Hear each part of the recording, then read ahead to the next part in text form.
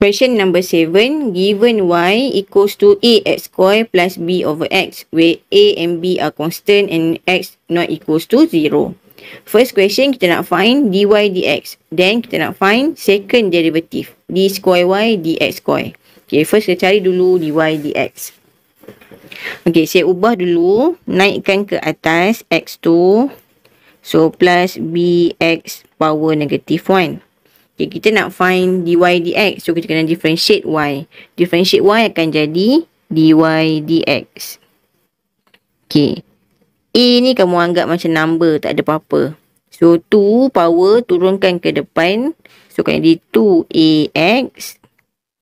2 tolak 1, power dia 1 lah. Okay, then power negative 1 ni turunkan ke depan. Okay, bx. Power dia tolak 1. So, negative 2. Kita susun akan dapat 2ax minus bx power of negative 2. Okay, siap dy dx. Sekarang kita nak find d square y dx square. Okay, nak find benda ni bermaksud kita differentiate lagi answer dy dx ni. Differentiate y, dapat dy dx. Kalau kita differentiate pula dy dx ni, kita akan dapat second derivative. Second derivative d square y dx square. 2 kali kita differentiate.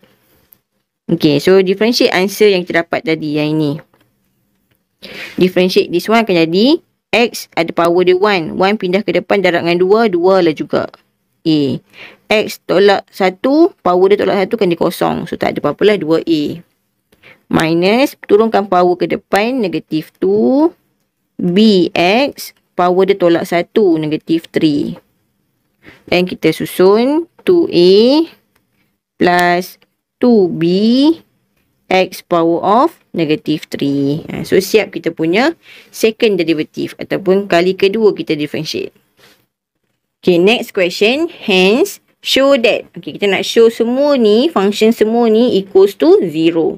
Okay, cara nak shownya, kita sub je apa yang kita dapat tadi dalam function ini. So, x cube tulis balik, x cube. D square y dx square ni second derivative tadi. Kita dah cari dah. Ini second derivative-nya. Ni kita masukkan. So, timeskan dengan 2a plus 2b x power of negative 3. So, saya letak di bawah. Okay, minus x square. Okay, masukkan dy dx. Dy dx ni answer kita, dy dx. Okay, masukkan. So, 2ax minus b x negative 2. So, letak di bawah. Okay, minus 3b. Okay, jangan equalkan dengan 0 lagi. Kita nak show betul tak equal to 0. Okay, so, kita solve. Darab je masuk. 2ax cube plus 2b. Sebab kita dah darab. Bila dah darab, ni akan boleh potong lah. Sama. Okay, minus, ini terdarab juga, 2ax cube plus, ni kita boleh potong, so, plus b, minus 3b. Okay, sekarang kita nampak yang depan ni, sama dengan ini, dia boleh tolak. So, bila tolak, habislah kosong. Okay, then, 2b plus b akan dapat 3b. 3b minus 3b akan jadi kosong. So, equals to 0. So, kita show lah. Dapat buktikan equation ni dapat equals to 0. Question B. Find the values of A and B.